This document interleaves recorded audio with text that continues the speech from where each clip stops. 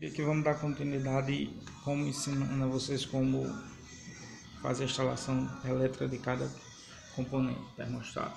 W1209, os coel aqui e o CTT da Tectrônica são os mais usados. Vou ensinar hoje aqui esse coel. Na minha opinião, o melhor que tem no mercado.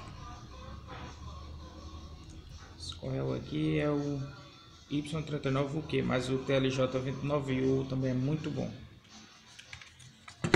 Vamos lá, ensinar vocês aqui a fazer a instalação deles. Aqui atrás ele tem uns bordezinhos, que são essas entradazinhas numeradas, certo? Muito importante você prestar bem atenção nisso. Vamos ensinar aqui para que serve cada um. O 10 e o 11, você vai enfiar aqui, ou seja, 10 e o 11 é o sensor. Ele vem com um sensorzinho, você instala logo ele. A primeira coisa que você faz é instalar logo esse sensor.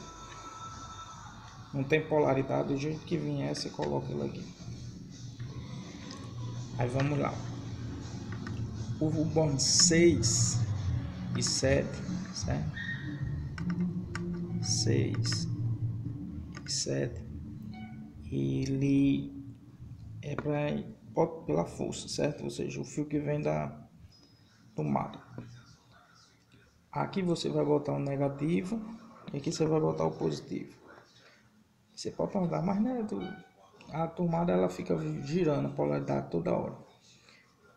Se você usar uma chavezinha dessa, ela vai lhe dizer qual é o positivo e qual é o negativo, certo? Mas mesmo que você não saiba, também eu vou dar um jeitozinho de ensinar aqui nesse vídeo, uma forma fácil de você fazer a instalação. Aqui do 6 para o 1, certo? 6 para o 1, você vai fazer um jump, um fio que vai sair daqui e entra aqui, certo? Um jump. Porque esse fio, o que é que ele faz? Ele pega a potência daqui e joga para cá, que aqui é onde ele aciona o relé, ele passa força para o relé, certo?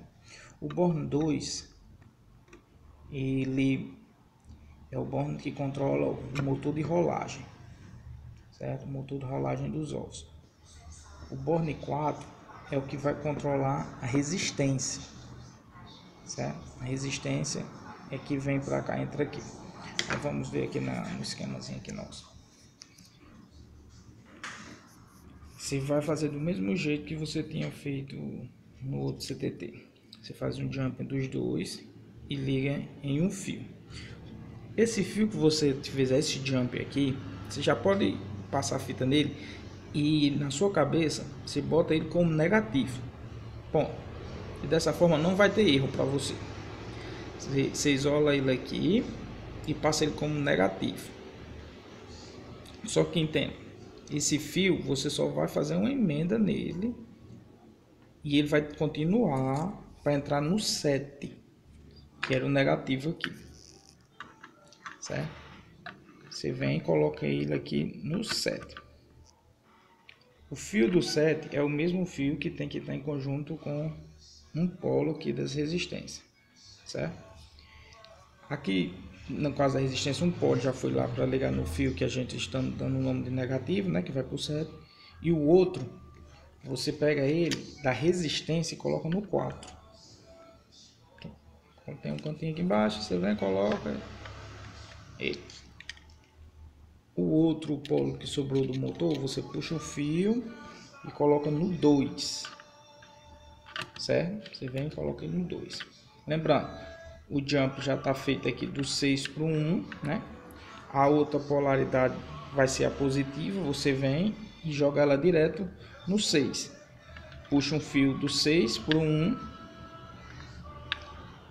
Puxa um fiozinho do 6 para o 1, que ele vai acionar os relés. Aí o 2 é o fio que sobrou para o motor, né? O polo resistente do motor.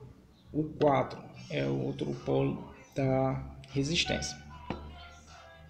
O 6 é o positivo que nós estamos falando aqui, que não está feito o jumpzinho com os outros polos. E o 7 é o que nós estamos chamando de negativo, porque ele está ligando os outros polos. Feito isso, tiver todo feito essa instalação, você liga direto o fio lá, liga direto na parede e ele vai acionar o termostato normalmente. Nesse termostato ele não usa nada 12 volts, que em alguma porta dessa você possa ligar o ventilador, certo?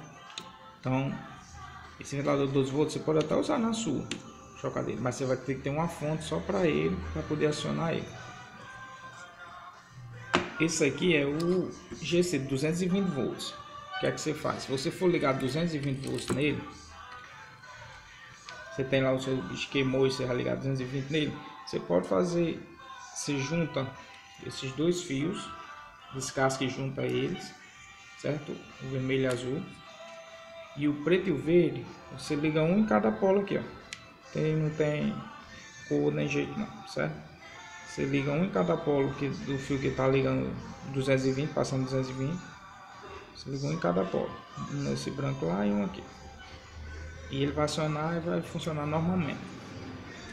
As dúvidas aí você pode deixar nos comentários aí que eu estou tirando as dúvidas tudo.